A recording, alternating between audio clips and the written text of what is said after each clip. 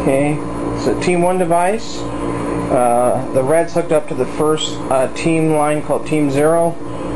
The orange is synced up to the Team 1 line, and it's emitting a beacon. If I cover that beacon or hide it behind the camera, about 4 seconds later it should go out. If I can actually get, if I shoot at it, it'll come on and go away about 4 seconds if I can get it to covered.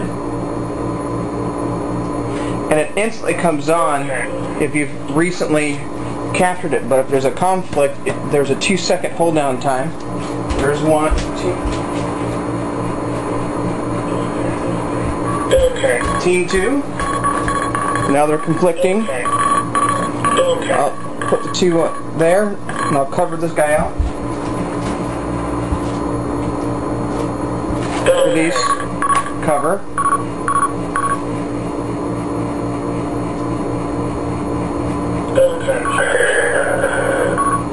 Now I'll go grab Team 3.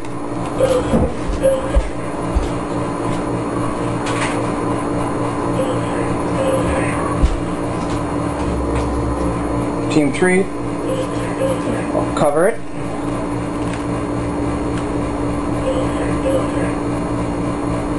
If I can cover it, let's see, output.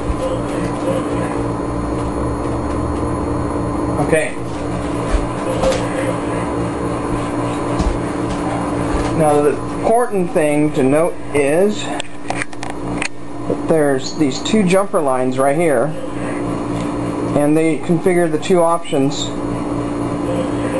One option, and I haven't documented, but one option is whether or not beacons or beacons and tags, and the other one is whether or not it goes indefinitely or whether or not it will go for 4 seconds if there's no signature detected. It's picking up something around the corner here.